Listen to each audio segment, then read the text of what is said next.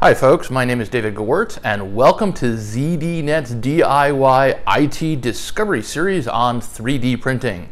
Today what we're going to do is learn a little about what a Raspberry Pi is. So a Raspberry Pi is a single board computer and they're very inexpensive and they can be used to do a variety of things. I bought a Raspberry Pi kit for about 70 bucks from Amazon, and it comes with a number of different components. It came in this little bag, which I'll open up.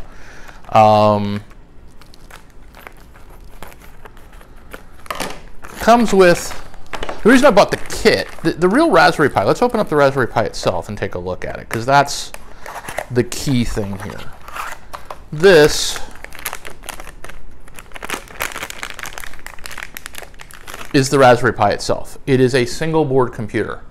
And if you look at it, it has a variety of things. It has a bunch of USB interfaces. It has an Ethernet interface. It has an HDMI interface. It has a micro USB interface, a spot for a little SD card. So it's got all, and a series of GPI pins so that you can connect other devices to it. This thing is what is called a single board computer, or an SBC.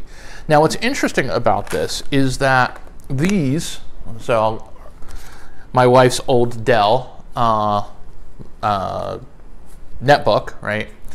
And even this old Zotac Windows machine, these are also computers that have a single board. You can actually sort of see how the single board is built on the back of this. And as you know, most laptops are a single board. So while most of the computers that are actually sold, desktop computers that are sold today, are really boards that are single boards, the category of single board computers, let's line that up nice and pretty, the category of single board computers is really meant for these very low cost controller devices. And this one, and Raspberry Pis in general, are about 50 bucks. This is the Raspberry Pi 3. It has a little more memory on it. This is about 512 meg of RAM. It is a little faster, and it has, like I mentioned, it has onboard HDMI. This may even have onboard Wi-Fi. I honestly don't know because I'm not planning on using the Wi-Fi. And the reason it's 70 bucks is I bought a matching charger for it, a matching power source for it, simply because I didn't want to take a chance that what I had wouldn't power it correctly. So I bought a charger for it. I got a couple of heat sinks that came with it, and I bought a 16 gig micro SD card.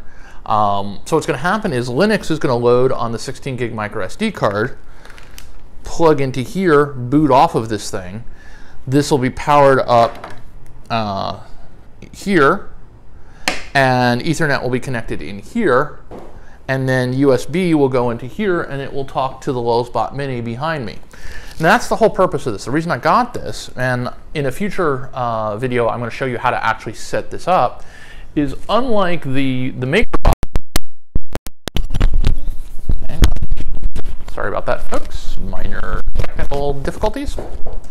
Unlike the MakerBot, which has a full onboard controller, the only interface, the only point that comes into the Lulzbot at all is this little USB port. There's no indicator on it, there's no switch, there's no upload point, there's no USB card that you can plug in. It's expecting you to plug in a computer to run it. And my wife wants back her little Dell, and I thought it'd be a lot more fun to run this thing off of Octoprint on Linux.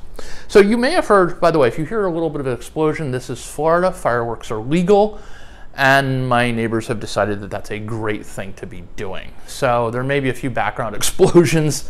Welcome to Florida. In any case, you may have also heard of Arduinos, and the difference between a Raspberry Pi and an Arduino is that the Arduino, which I don't have here right now, is a microcontroller, where the Raspberry Pi is a single board computer. And the real difference is that this runs an operating system and runs programs on the operating system. And this is going to run Linux, and it's going to run a program called Octoprint to drive the Lulzbot.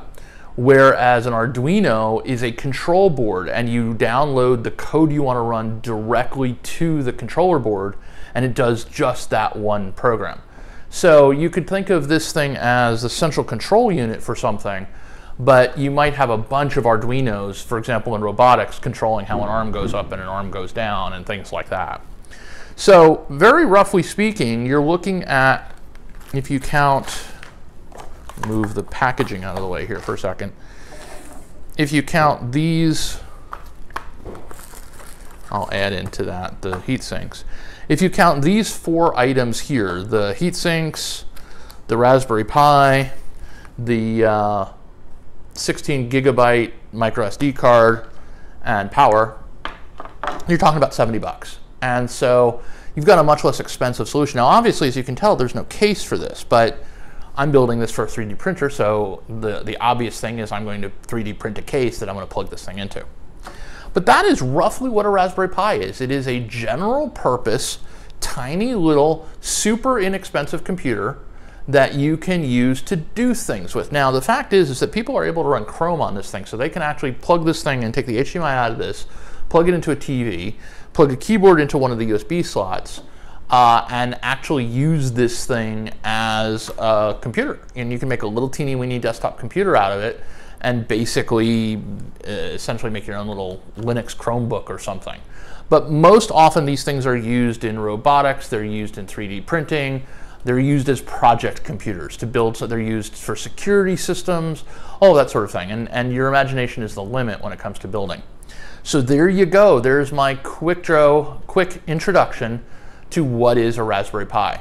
Thank you very much for watching. If you want to see more on the 3D printing discovery series or more of these videos that I'm doing, go ahead and hit the subscribe button, which is roughly in that corner somewhere, and have yourself a great day.